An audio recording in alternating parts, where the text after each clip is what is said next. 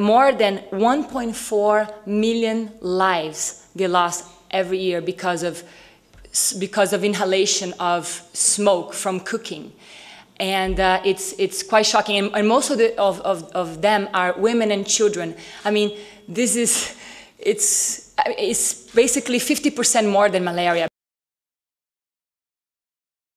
The slow burning cooking stoves is a quite effective solution for that rural area because it kind of reduces up to 70% of the smoke in the houses and also uses 50% less firewood for it to work.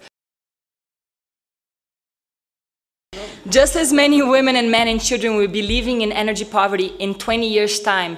That's not development. That's injustice. But there is hope, you know, there is always hope, and energy for all is achievable.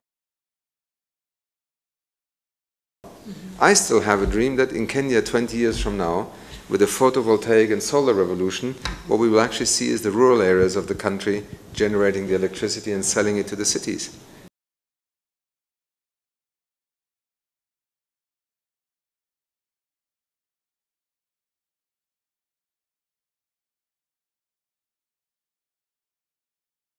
People said, you know, you can't do this in Africa, you know, these technologies are not, you know, they're too complicated, they're too expensive. It's wrong. We are on the equator here. If you cannot produce enough electricity for a building on the equator, where on earth will you do it?